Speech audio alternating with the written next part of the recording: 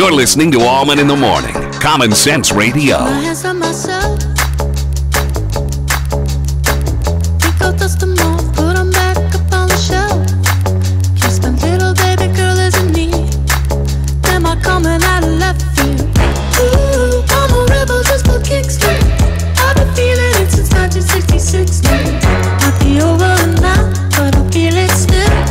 Good morning, you bunch of drunks.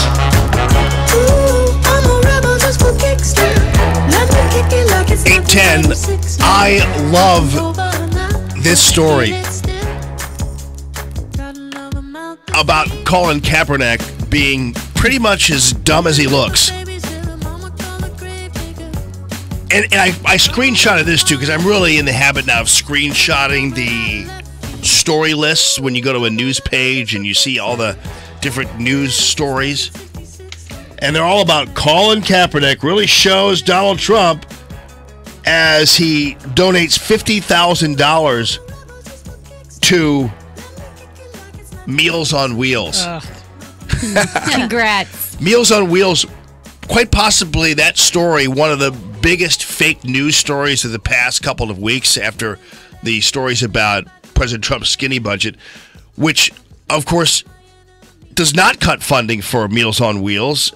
And it's all related to the community block grants, development block grants, and occasionally a CDBG might give like a pittance to Meals on Wheels just to keep themselves legit, because really it's just a crony capitalist thing, but it's really coming from the government. But Meals on Wheels, even if you go to the website, Meals on Wheels doesn't even talk about how it depends on federal funding. It actually is the result of the Older Americans Act, which has not been touched by the skinny budget proposal, and by private funding.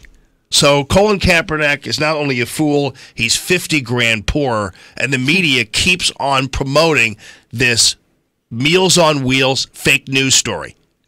It's unbelievable. So I screenshotted the entire list of those folks. Hey, Kennedy is right with us. Kennedy, welcome with open arms. Hello.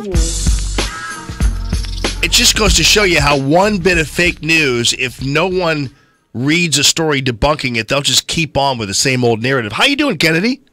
I'm doing good. How are you? I am fine, thank you. Just really loving your show, loving you on Outnumbered, and thanks so much for taking the time to be with us. So what do you think is going to happen with this healthcare deal? I don't think the vote's going to happen today. And I think that's pretty obvious because they have too many no's. And, you know, all the people that we've spoken to, from producers on the Hill to people in Congress, they're not happy with it. And, you know, there are a lot of, I talked to Tom McClintock last night, who's a conservative from California, and, you know, he's one of those people that's really trying to get on board with it and trying to convince himself that the tax credits aren't subsidies, but that's the big sticking point. And, you know, it puts in place a framework that is essentially Obamacare.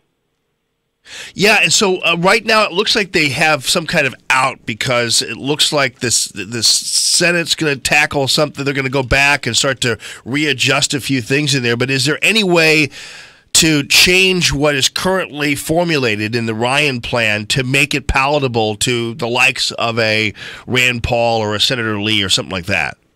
Yeah, I mean, really get rid of it. You know, get rid of the mandates. Don't call them something else. Don't call it, you know, a continuous coverage penalty, because it's the individual mandate. It's a 30% increase if for some reason you don't have health insurance for just over 2 months.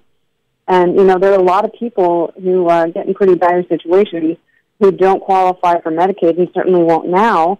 And, you know, they're going to see their premiums rise by 30%.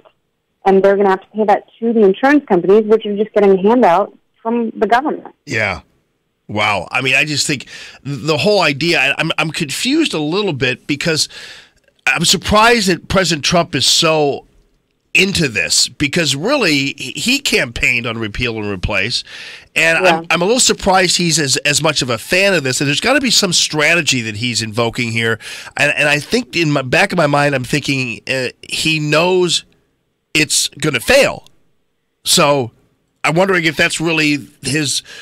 That he doesn't think that's such a bad thing anyway, to let just Obamacare live itself out and be a nightmare. No, I mean, he said that, and, you know, and that would actually be a worse scenario for Democrats if Obamacare just failed, and the present state that it's in. And of course, the worry is that we move into a single-payer system, and I think there would be a revolution in a lot of the states where you saw the president get elected, because that's not what people want. And all you have to do is, talk to your son, talk to people who've tried to get health care in the VA. That's a single-payer system. And, trying to change an entitlement takes so much time and effort and energy. And, you really have to, and I've compared it to a remodel versus a tear down. Because this, the legislation, Obamacare itself is a tear down. It's not a remodel, and that's what they're trying to do. It's like they've got a bad foundation and a termite-ridden structure, and they're trying to go in and slap some tubifores and make it as good as new, and it's not. It's the same old socialism. Yeah. Right, exactly. All right, so real quickly, I guess, too, because I know we're running out of time here, too, but your takeaway from the London attack, I realize we don't have all the information to draw any conclusions, but what was your take on it so far?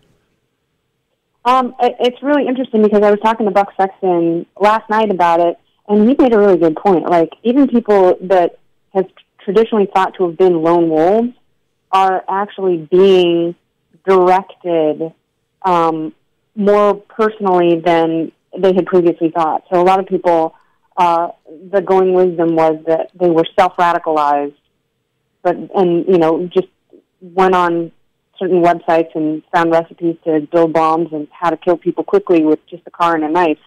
And the truth of the matter is that they're actually finding that there was much more personal direction for people. Wow. Yeah, I mean, it's scary. I'm not quite sure this one is really necessarily tied to immigration policy, whatever, but the bottom line is the radicals are firmly planted in nearly all of Europe, and it's really scary. And especially now, since you've got a mixture of the radicals and then you have unarmed police officers. So it's like, oh, great, unbelievable. All right, Kennedy. How are they supposed to defend themselves? Thanks so much, Jamie. Good to talk to you, buddy. At Kennedy Nation, and of course, weeknights at 7 o'clock our time. Thanks so much. Great talking to you. You too. Talk to you later. Thanks, man. All right.